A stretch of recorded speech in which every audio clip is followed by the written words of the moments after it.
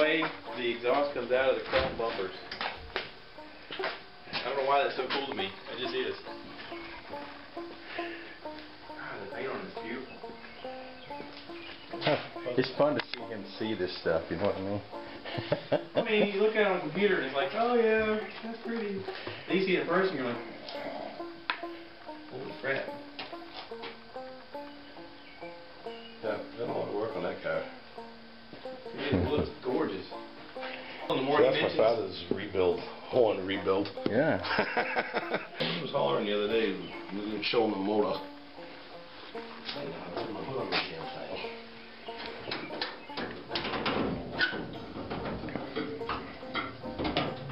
Just like that.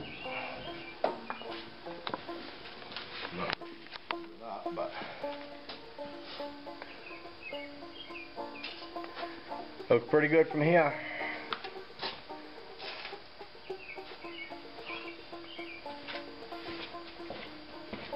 He's got two. He's got another motor over here, waiting for it, just in case he should need a spare. It's always good to have a backup. Yeah. ain't new one.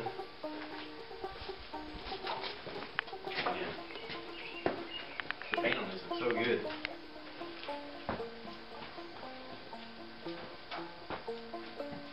Chrome pieces are so clean. Jeez. My father sits out here and polishes and buffs this thing constantly. Oh yeah. Good deal. Yeah.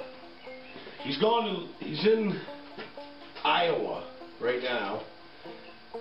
He's trying to go over to where them guys that got that American Pickers or whatever that show is there. Yeah. He's over to their shop. No kidding. Yeah. Him and my mother out riding around. What'd that convertible go for? You was watching on TV the other day, Josh. Which one? He has a convertible. I walked through. It's up to over 100 grand on it when I walked through. It was a Roadmaster like this. Oh. Convertible Roadmaster. 125,000. So he's gonna send that piece to Canada and have it re-chromed. Yeah. Yeah.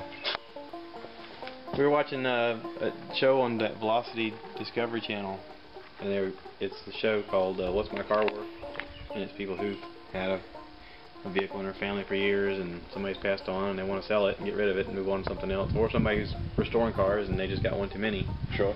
And they had a convertible 57, and they went over it, and the paint had a few flaws, but other than that, the car was sound, and I think they sold it for $125,000 at auction. Yeah. Which was about what he figured he was going to get for it. And